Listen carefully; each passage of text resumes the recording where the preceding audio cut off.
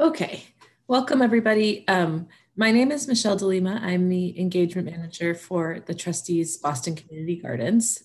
We have 56 community gardens in different neighborhoods of Boston. We work closely with volunteer coordinators to keep those full of people growing food.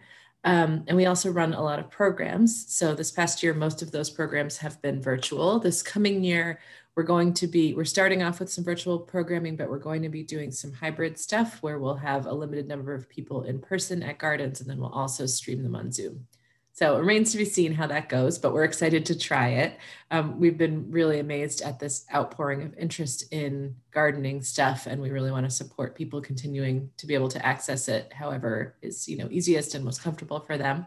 So I'll put a link in the chat. Our workshop series is called Seed, Sow, and Grow, and we have some great things coming up. We have a backyard chickens workshop with Christy Smith of Yardbirds, Backyard Birds, this coming Saturday. Then we have container gardening, no-till gardening, trellising, high-yield gardening, and we also do some other classes like I run garden mixology classes. They're called garden. It's actually mostly foraged, abundant stuff that we forage, and do take-home mixology classes and dinners and things like that. So I'll put the link for where you can find out more about all of that in the chat. And now I'm excited to co-host this with Bill and have Bill teach us how to make a mason bee house. I think a lot of you were probably at Thursday's talk that was with Nick Dorian. That was more of a look at the broader world of native bees and their life cycles and stuff like that. And if you missed that, just let me know if you want to watch it. I can send you a link.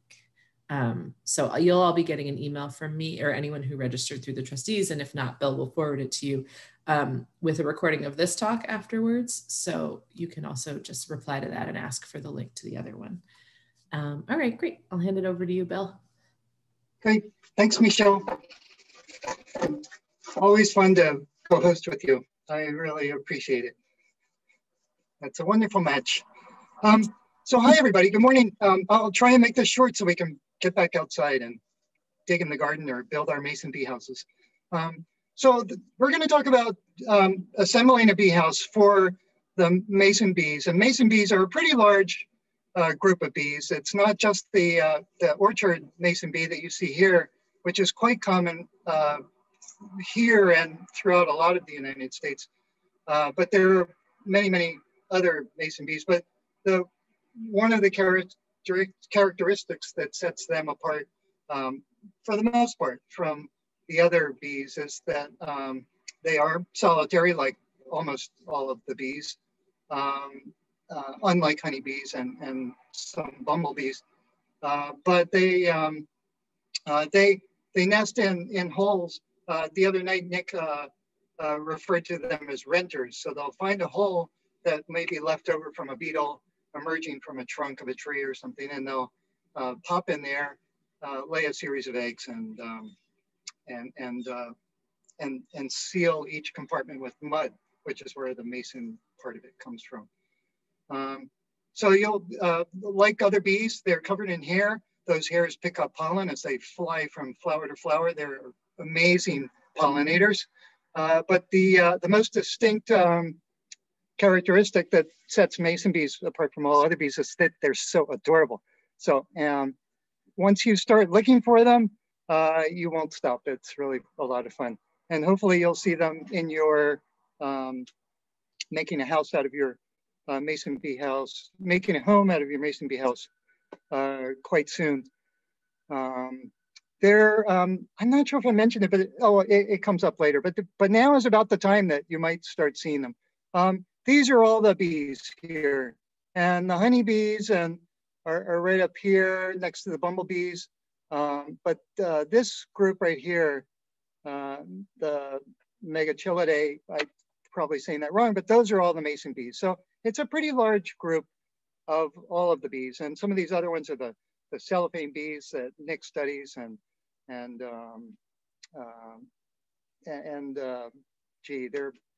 the sweat bees are a big one too. In this group though, in the group with the mason bees are what some people call the leaf cutter bees. They also are renters, so to speak, making holes in cavities.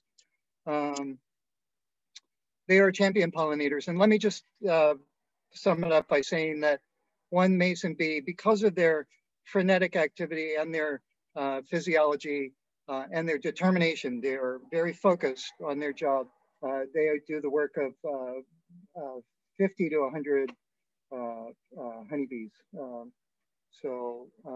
They are really quite, they are quite the pollinators. And a lot of people are realizing that, even farmers around here, and starting to encourage them. A place like California and the almond orchards, it's a lost cause. They really have to rely on honeybees, which is incidentally happening right now. Million beehives have been driven to California to pollinate the almond orchards, but those are the honeybees that we're so familiar with. There's not enough forage for the native bees in that area once the almonds have all flowered, and so that's one of the problems with monocultures. So if they planted more wildflowers, perhaps in the windrows and places like that, perhaps they could encourage more native bees. Hopefully they'll get to that. So we know they're great pollinators. They're solitary, although that's a very human trait, right? They adapt well to other bees being around them. So that's why if we make these nests, and you can see there are 3 different versions here. If we make these nests and put lots of tubes in a tight cluster, they're not social, they don't work with one another, but they're happy to nest next to one another. Right? All they want is that hole of the right size. They make use of found holes. I love these pictures because there's one in the brick wall. That's pretty amazing. And I think that's a telephone pole, the one on the upper right. And there's even one that nests in little snail shells, sorry. If you were to open up one of the telephone poles or a tube like the ones we'll be using today, this is what you would see inside. So they're entering from the right and nesting and going to the back end of the tube, which is to the left. They provision it with nectar and pollen, the same as a honeybee would feed its babies, right? But then they lay an egg on the nectar and pollen, and then they use mud and create a cell or a section. And then they do it again and again and again. And you can actually see the eggs in these pictures. They're huge compared to the bee herself. So if you look at an egg that comes out of a queen bee in a honeybee nest, a honeybee hive, that egg is probably about 1,000th the size of a grain of rice. So I think it's fair to say that it's a lot smaller than these eggs. They'll do that again and again. The females are the ones in the back, the fertilized eggs. The male eggs are usually going to be the 2 or 3 at the front end, and they'll do 6 or 7 of these, 5, 6, 7, in a tube that's in a hole that's 4 to 7 inches deep. And the males then will emerge first and be ready when the females come out. They mate, and the males are done with their job, and the females go about making a new nest. So we know they're great pollinators. They're solitary, make use of found holes. They're compartmentalized, and each egg is sealed in a chamber that we just saw. This picture, I think Nick had maybe the identical picture, but some of these leafcutter variety bees, instead of lining their nest with leaves, they use flower petals. And I think Nick was saying that some waxes and things like that on flower petals might have an antimicrobial effect. So it would actually protect them. Upper left, leafcutter. There's another bee there in the middle. It looks like it's using a resin of some sort. I remember reading about that, but I can't remember what that is. And then the bottom one there is could be a mason bee, because those cocoons there look very similar. Those dark brown cocoons, like the ones in the middle picture on the top, they look pretty mason bee-like. There's a little leaf cutter at the bottom center bringing in a leaf. So that you will see. Now, before I forget, I probably might forget later, so I'll say it now. Leaf cutters are a little bit smaller. They prefer a smaller hole. So that's why it's good when you're building these nests to offer different size holes. So it's fun to see those little girls coming in. Males emerge first, something I already mentioned. So the lifespan is that they come out around here, around April 1st. For 6 weeks, they're madly mating and filling and provisioning those cells, laying eggs, and then that's done. They're done. And then here's a quick picture of where their activity is, and it's sort of hard to see where they are out and active. But if you look where it says nesting, that's basically where the bee is in the adult stage. The female, for the most part, in the adult stage, getting her nest ready and provisioning it, and then by sort of mid to late May, she's dead. Development above that and pre-wintering and wintering all refers to the egg larvae pupa stage of development of the bee. It all happens in the tube. So basically, these bees are they develop from the egg in the tube, and they're in there for 10 and a half months of the year, really. So.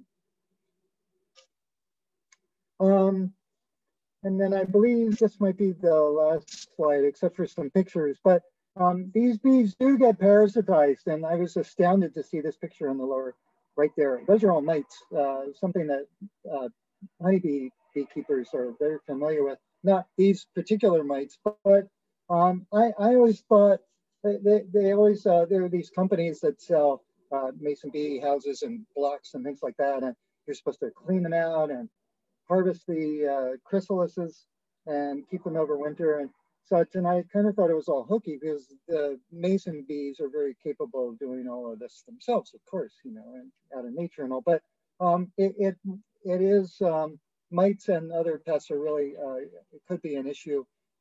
So if you want to maximize their survival rates, it does mean intervening. These are all the parasites that could get to them. Another way, so one way is that once the bee has used one of these tubes, then you actually split it open and harvest the cocoon. And I'm sorry, but I forget what time of year, but I can figure that out in a minute. You harvest the cocoon, put it in like a raspberry container that you would have in your fridge. You put a little tissue paper in the bottom and wet it, and put the cocoons in there and keep them there until the weather is optimum, which is around 50 degrees on a pretty consistent level. And you bring it outside, and they hatch, they emerge.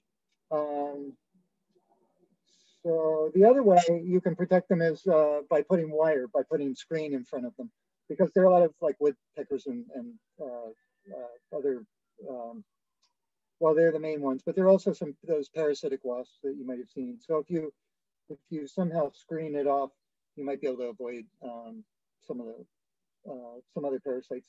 On the right, you see a pretty active set of tubes that somebody set out. All the ones that are flush with mud are active and have been filled, and there are a few bees you can see either emerging or building their nests. So these are some examples of bee houses. The one on the bottom left, I think, is just the simplest one. You do need to protect these tubes once you've made them. You need to protect them from rain, from weather. And a 2-inch overhang or something like that, I think that's what Nick suggested, is probably sufficient. Once the mud is there, that's why it's there, to protect it from weather. But you can also, improve the integrity of the nest by covering the front a little bit. And in searching around for pictures, I found this one on the right, and it's not, I don't think there are any mason bee homes in there, but it's what is referred to as sort of an insect nursery. So it's a place with different kind of different sort of environments for you know, the millions of or tens of thousands of insects that we have around here that might prefer one of those rocky ledges or burlap rolled up or something like that. So with insect populations plummeting the way they are, I mean, there's more and more reports of really precipitous drops in insect populations. Maybe something like this would be kind of kind and fun at the same time. So I also have here some references. There's a bumblebee nest box you can build that's really pretty simple. And we do have a lot of bumblebees that are looking for nests in the next day or two. I mean, perhaps some of them are out there now. And some general treatments about native bees as well. There's one, I think, good, clean housing versus cheapo death traps. So you'll see more in there about, you know, cleaning out the tubes once you've made them. The tubes, oh, one thing that Nick mentioned was that some of the mason bees use sort of reeds, right? And a lot of us who garden might have raspberry reeds, and we cane them right to about 3 feet every year, and they will either grow back or die and send up new roots. Those the canes themselves. And if they do die, you suggested strongly that you leave them, and not only leave them for a year, but for 2 years, because once they die, then the mason bee will dig out a hole in the pith part of the middle of the raspberry and nest in there. But it's not until the next year that they emerge. So you really have to leave them for a couple of years. You can trim them and then stick them somewhere, but stick them somewhere in a similar environment, because they chose that hole because it was in the right place, you know, and it offered the right environment, right? Today we're going to use for our nest, we're going to use Phragmites, which is a horrible invasive species that has a very long stalk, sometimes like 20 feet long. I think I measured one, and it grows in the fens if you're in the city, and that's where I got the reeds that we're going to use today. But you can find them in a lot of marshy areas where there used to be cattail. They've pretty much taken over everything. When you're harvesting them, please lop off this flower on the top, or the seed dispersal mechanism, whatever it's called, the spray. Lop it off and leave it, because as you can see, they're starting to fly around the room here. And each one of those has a seed, and if it lands in a nice cattail marsh, it's doomsday. If you go down further along that 15-foot length of reed, you'll see that they're hollow and also sectional. So you can see the section there up to the end, and then there was probably another section right around here. Let's see, I'll put down the flower portion, and there's a section right there, and then there's a section right here. So that's a pretty long one. And these are the ones you want to look for. As a guide, if you can get a pencil in there, that's an average size. Okay, so remember you want some a little smaller and some a little larger. And I just cut them off, you know, right in the middle of the section to carry them home, because so that section's where I cut it is not going to be usable. Good. So I'm going to take you outside, and we'll do a little chopping, and we'll finish off one of these things pretty quick. Oh, you want to, sorry, a tin can that's 5 inches approximately, or maybe a little more, right? This one's exactly 5 inches, and I'm not completely happy with it, but I can't seem to find the one that I brought over that's 6 inches long. So until I do this, will have to work. And And again, you want a little covering for it. So these Dunkin' Donuts cups are ubiquitous and drive me crazy. So I found a new use for them, and that is sort of an overhang for our nest. So when we're done filling this with tubes from the Phragmites, we're gonna cover it with this overhang. Before I forget, you can nail this or screw this, if you can figure out how, to the side of a building, but it's or fix it somewhere if you decide to use this. You can use that wooden design like I showed you earlier, which is really pretty simple to make. It's 4 pieces of wood and just nail them together. But Bill, sorry to interrupt. Could you stop sharing your screen so your video is larger and we can see you better? Good idea. Yep. Thank you. Thank you. Stop sharing. Yep. Good idea. So can just what I was going to say is that it's very important that these don't move once these start nesting. It has to stay completely still because any kind of movement will jostle the egg and maybe it'll fall off that little the bee bread, that the food that the mother, the queen, really, she is set in there for. So don't let these move. When you put your can in, make sure it doesn't move. Okay. So let's venture outside. I have to take a chair.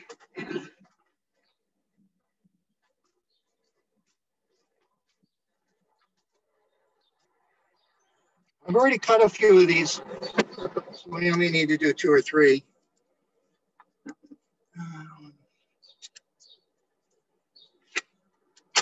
So these really are the best breeds. I would not use bamboo because if you are going to harvest, you can't harvest bamboo. It's really difficult to split it, but these things split very easily. So at the end of the nesting season, after they've pupated, and again, I'm sorry, I don't remember exactly when that is, perhaps by looking at some of the literature that I've referenced, maybe you'll see it there.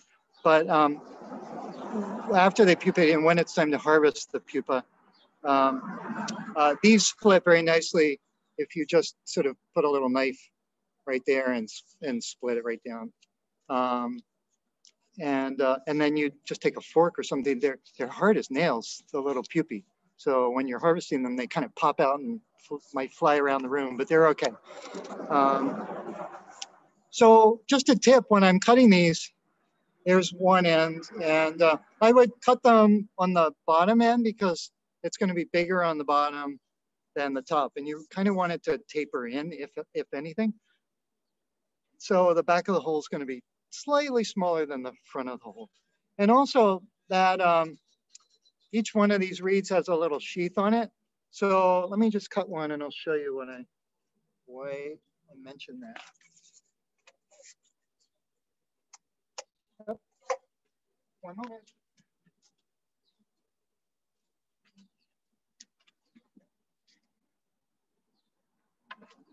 Safety first.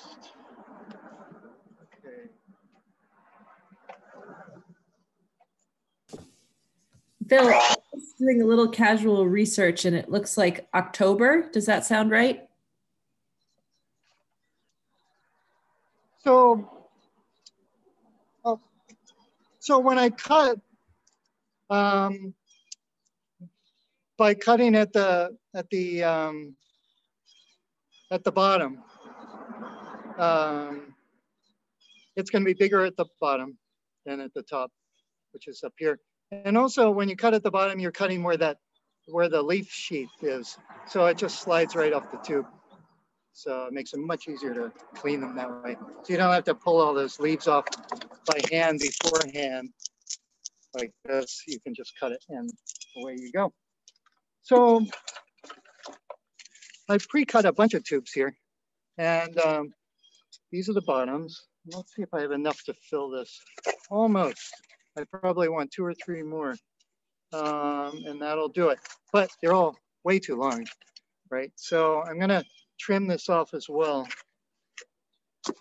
And what I'm using here on this saw is a really fine tooth, because if it's spinning really fast and the teeth are really small, then this won't shred as much. Now, if you don't have this and you really want these, then just give me a call. And I keep this machine here at Ag Hall, and we can make plenty of tubes. I'm gonna make a few more so I can fill this nest. I think there's 1, 2, bear with me.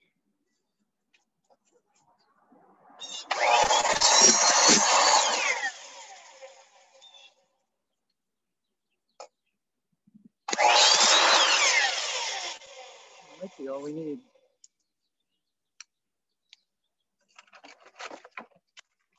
Try again. That's a pretty snug fit. But I do believe I need 1 or 2 more.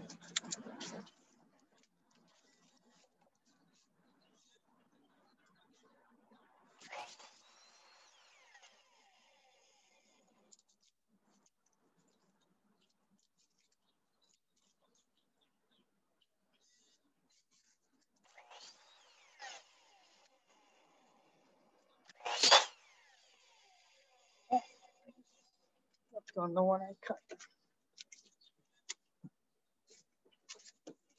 Well, after I make the cut, well, it's a little closed, kind of. You can just ream it out a little bit. Let's see if this will do it. I stepped on that one. So, one more. That'll do it.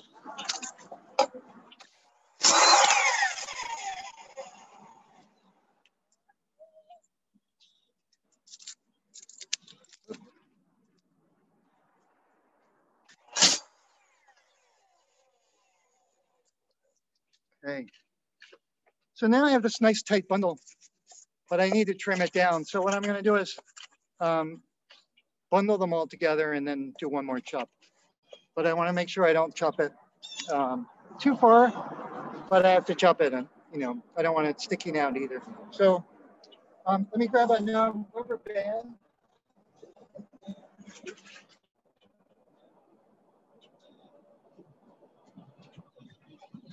This is the last step.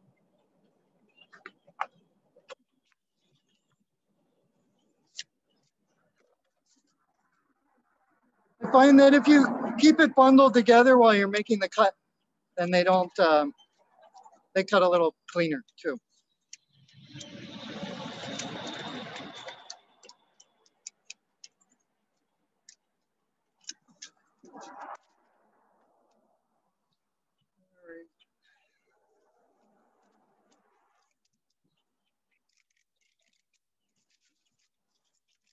And my bundle.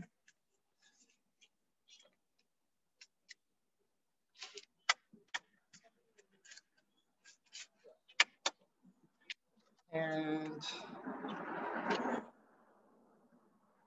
now, something I forgot to mention is that I'm going to cut. So the way I cut this is that this will be the bottom against the bottom of the can.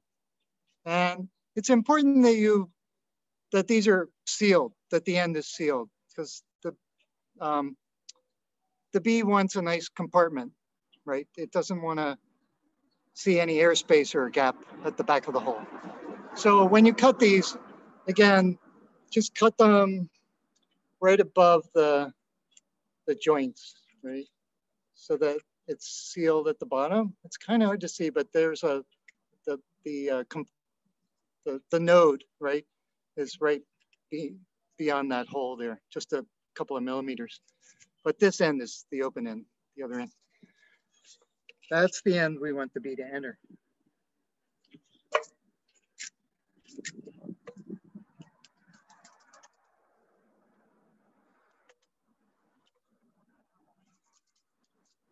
And I'm going to go pretty slow because I want to make a nice clean cut.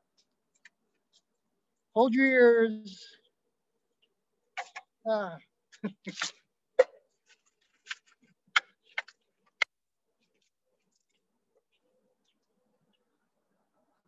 Doesn't have to be perfect, but I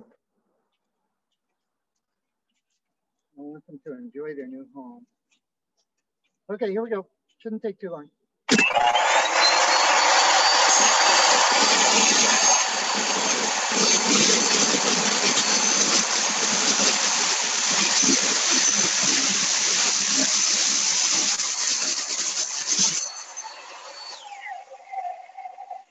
Looks pretty good. Right. And again, if you want, you can kind of ream those out, but they look pretty decent to me. So that's the bundle. Take off the rubber bands. Drop them all in the can. Yeah, it's pretty close.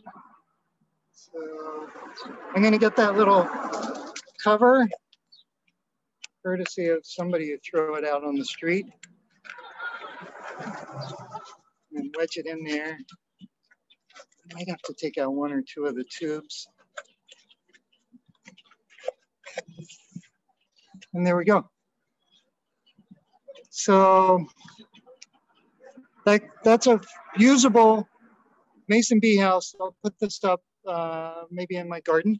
And you'll pretty soon, within another 6 weeks or so, you'll start to see some of these entrances being sealed shut. They almost never fill up the whole, all of the holes in any given year, but they'll do some, and then you can take those out and harvest them, put some more in, and you'll see more holes being filled the next year, year after year. So I'm gonna run back inside where I can see, and that's pretty much it. Are there any questions? I had two quick questions. Sure. Is there an ideal length for the length of the tubes? And also, could you say something about harvesting the pupae again? I kind of missed that. Okay. Yes, the length is the length is important. I think Nick the other night said 5 to 6 inches, and that's pretty much what you hear. You don't want it too long, and you definitely don't want it too short. Yeah, 5 to 6 inches seems like the sweet spot. And again, these ones are about 4.5, but I'm sure they'll make use of them. Yeah. And oh, harvesting. So let me get one of those tubes and I'll show you what I was talking about.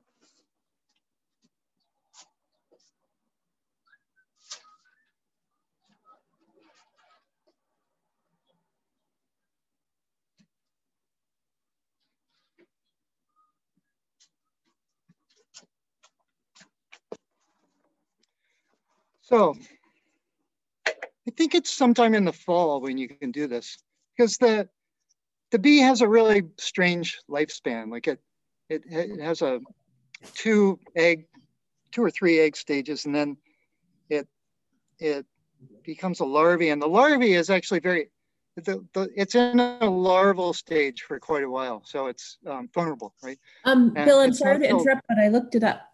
And it seems like, does this sound right to you that by the end of September they're done, so people harvest in October? Right. Yeah. So they're larvae for quite a while in there, but very inactive and I guess growing, and then they pupate. Yeah.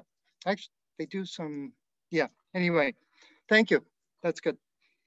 So then sometime around September, maybe give it a week or so more, just to be sure. Around here, because it's warmer climate, maybe global warming and all of that. Then you would take out the tube that has that you see mud in, and you would split it right down the middle, and it opens right up. And then you would see this sort of looks like it's compartmentalized. We can imagine that those are the compartments that the bee is nested in, but you'll see the pupa in there. They're, oh gosh, the size of your, the width of your baby fingernail, and dark, and you can't really mistake them.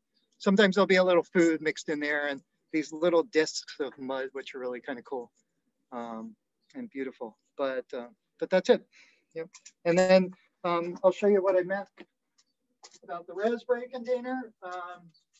There is a company called Crown Bee that systematizes all of this, but basically, this is the kind of container that they sell that you can put your pupae in, and you keep them there on this little damp mat on the bottom. Sort of looks like a strawberry container, right?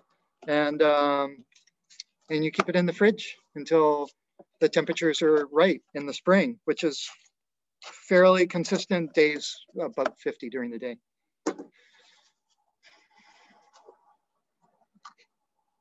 Any other questions?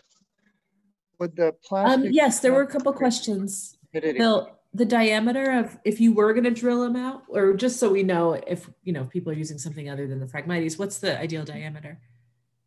I think it's 5/16. Okay. I think.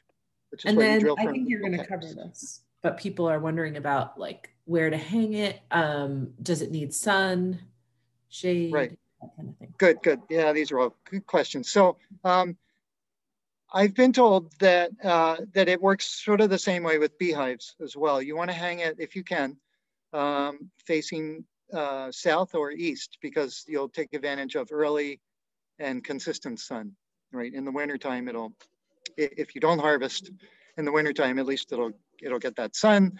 I suppose that's better. I mean, they're very hardy little critters, and they could probably go down below 15 below zero, but I guess a little sun in the winter doesn't hurt. But like our honeybees, if they're facing a little bit east as well, they're going to be more active in their. They're going to get that early morning sun, and it'll wake them up and get them going sooner.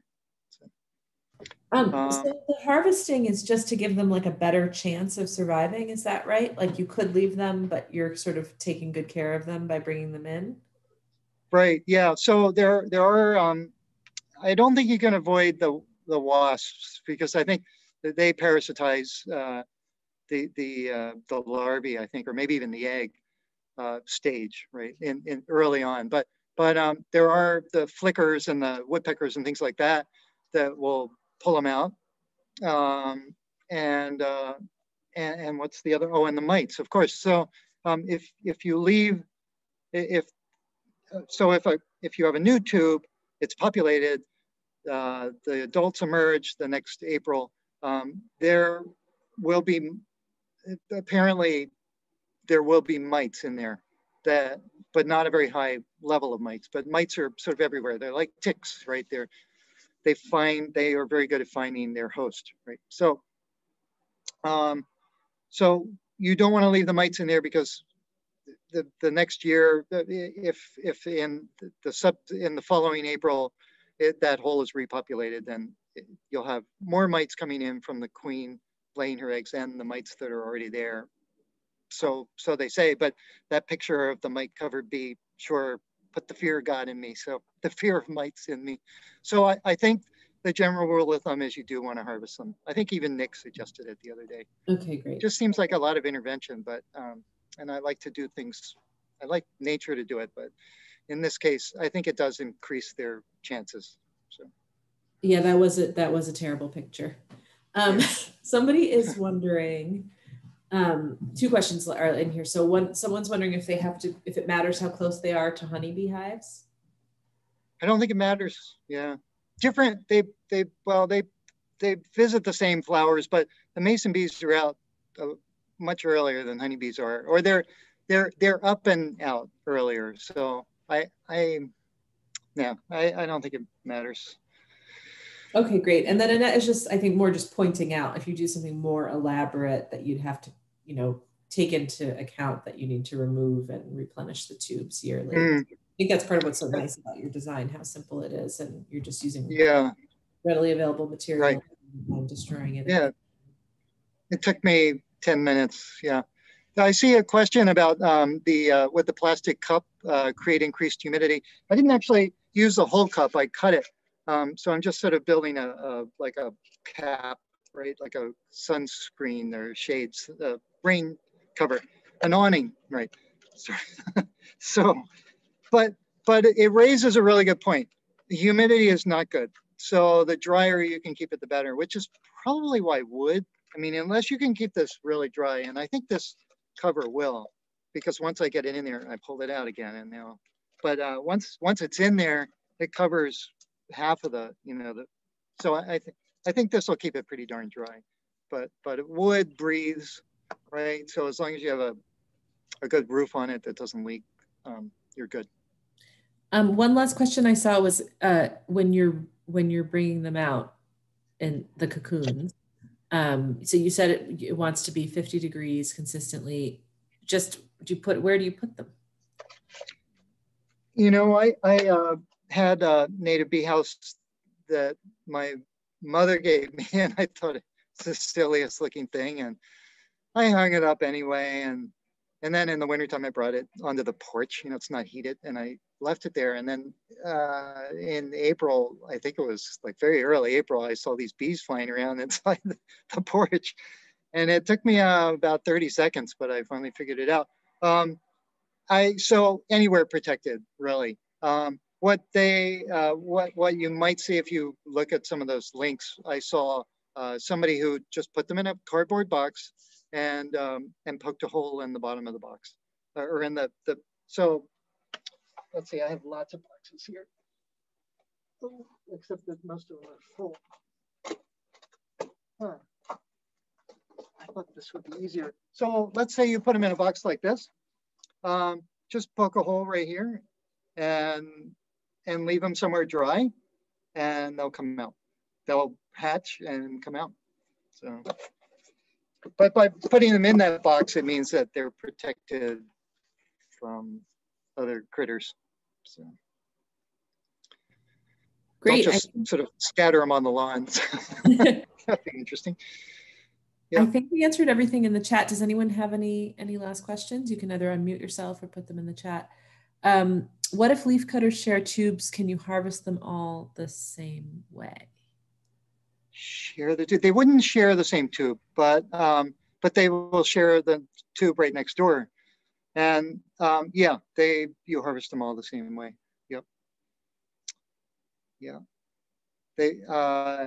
I think what I meant was the same, the whole nesting area, because I know we have something at our garden, and yeah, if there's different critters in there. Yeah. And you harvest them all, and you can tell that it's a leaf cutter, by its cell walls and mason bee. I mean, is the likelihood that they may all share that same little house? Yes, and that's why you want a variety of sizes too. There's one up here that's really small. That might be a good one for a leaf cutter. There's another one in there. But some of the other ones will be great for mason bees. But you raise a really good point, and one that I really don't know the answer to, because leaf cutters are more summer bees, and the mason bees are they're done by middle of May, right? So that would suggest to me that the pupa are going to pupate at a different time too. So yeah, you wouldn't want to mix when harvest time comes, and I'm assuming that harvest time is probably about the same, maybe a little later for leaf cutters, but when harvest time comes, you might want to hold off a little bit. I don't think it matters how late you harvest, except you don't really want to go into January maybe, but I wouldn't harvest any earlier than September, and I don't think the mites are doing any damage to those pupa in there. If they are, that's already too late, because the mites are inside the pupa probably. So I guess what I'm getting at is that if you wait till November, probably, then it's safe to harvest all of the pupa leaf cutters and mason bees, but I don't know for sure. So it might be good to check. So I think I have one more question. I don't want to monopolize the time, but do you do all that washing and rinsing? And some people say you clean them with a mild bleach solution, and that's one of the things that deters me, because I'm not sure that I want to do all that, and if it's necessary. But I read some type of a I think it was some other webinar, and they said they wash them, they do all sorts of things. Hmm.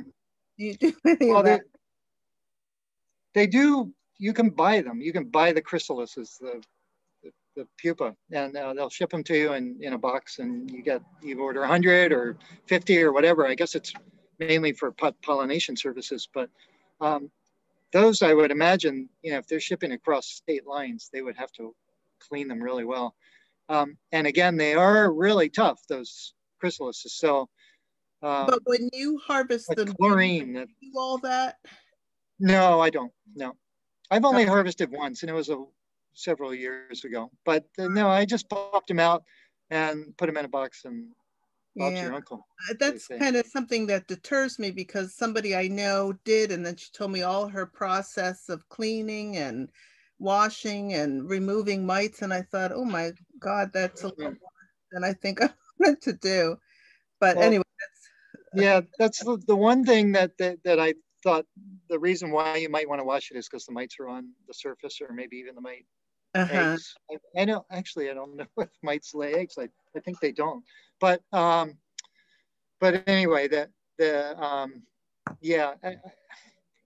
I can't imagine using bleach, but the chrysalis is so hard, I can't imagine why not. So I would, diluted solution. I did put a bunch of references at the end of this, and I'm hoping that maybe you'll find the answer there. Okay. There's a company called Crown Bees. They're the ones that really do the most with mason bees. And there's I